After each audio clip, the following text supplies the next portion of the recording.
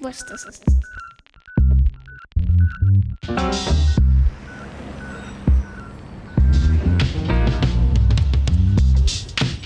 This week is the Dutch Design Week in Eindhoven. It is the 12th edition. I'm one of the founders of Dutch Design Week 14 years ago. They asked me and Eduard Zweep, who was a good friend of mine, to present our work, and we were standing there and we were getting really depressed, like, is this the place where we actually should show our work? This really has to change. I mean, why do we always have to go to Milan to show our work? Very expensive, and as if you're only something in design if you're there. And in Holland there was nothing. So let's try to see if we can actually pull this off here. There were all kinds of initiatives going on. There's a good urban culture here. You know, people are actually doing stuff instead of they're talking. It's, I think, a big difference.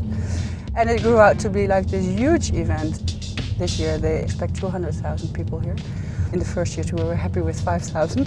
So Stripe is one of the main venues of Dutch Design Week. The Klokgebouw, one of the old industrial buildings, is the starting point actually of Dutch Design Week.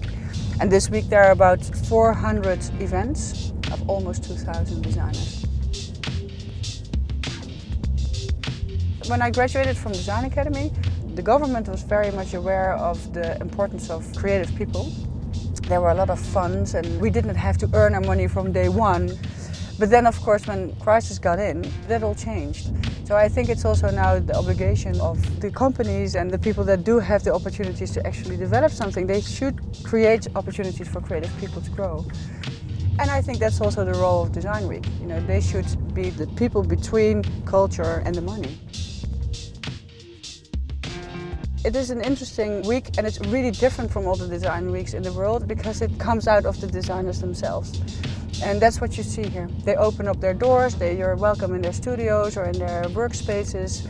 You actually can feel the vibe of innovation and of new developments. And even if it's not already for sale, or you can buy it in a shop, or they know exactly how it's being produced, or that's not so important here. It's much more about the thoughts and the vibe of getting things moving. Martijn Pauwde, the new director of the Dutch Design Week, just called it like, what is visible in Milan in 2 years, you can see that here now.